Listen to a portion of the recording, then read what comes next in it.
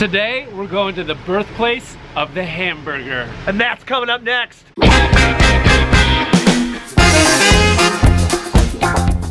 Hey guys! Hey-o. It is Joshua and Tonebone, and we are here in Seymour, Wisconsin. Tell them why Seymour, Wisconsin is a special place, Tony. I'll tell you why. It is the claimed birthplace of the hamburger. It's the birthplace of the hamburger. Right here, right where we're standing in Seymour, Wisconsin is where the hamburger was invented. And we're here at a park that is all like dedicated. This is holy ground. This is the holy ground of the hamburger. And you get to come with us. And there's a geocache here, a very special multi-cache. So we're gonna walk around.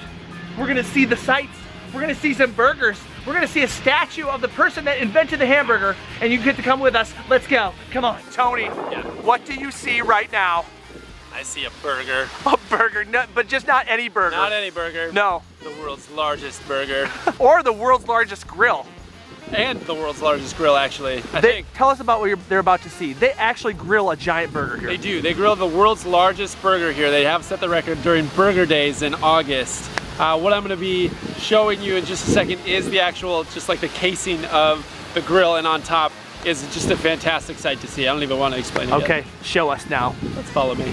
So here you are, Tony. Taking a sauna in the world's largest grill. I like it, and there's the burger statue. There's the burger statue. That's where they put the real burger. Tony, this calls for something. Yeah. You're next to a giant grill and a giant burger. I think we need a burger dance. A burger dance?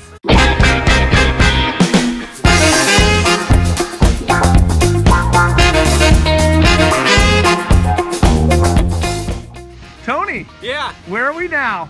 We're by my dear friend Hamburger Charlie. Hamburger Charlie, and it is a giant statue.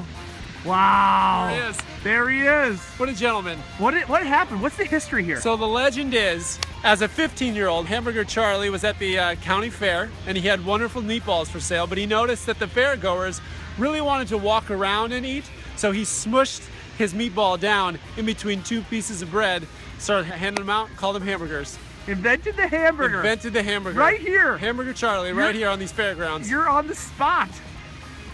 How does it feel? I feel like a magician. I don't know why, but I do. All right, we need to answer some questions. Yeah. There were two questions.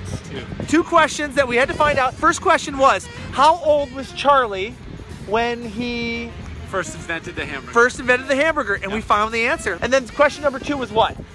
How many years did he sell hamburgers? How many years did he sell hamburgers? So we did the calculations. We're gonna put it in our GPS and we're gonna see if we can find the cache, the hamburger geocache. Tony, Tastiest geocache ever. All right, so stage 2 takes us on this big train, a train right here, and I don't know what I think of train caches.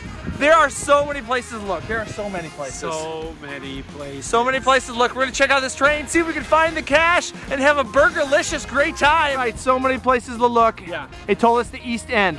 This is the East. This is the East End. Let's look around. Lots of stuff. That's the butt. The butt of the train. I got it! You got it! What does it mean? That means it's time to dance! Yeah.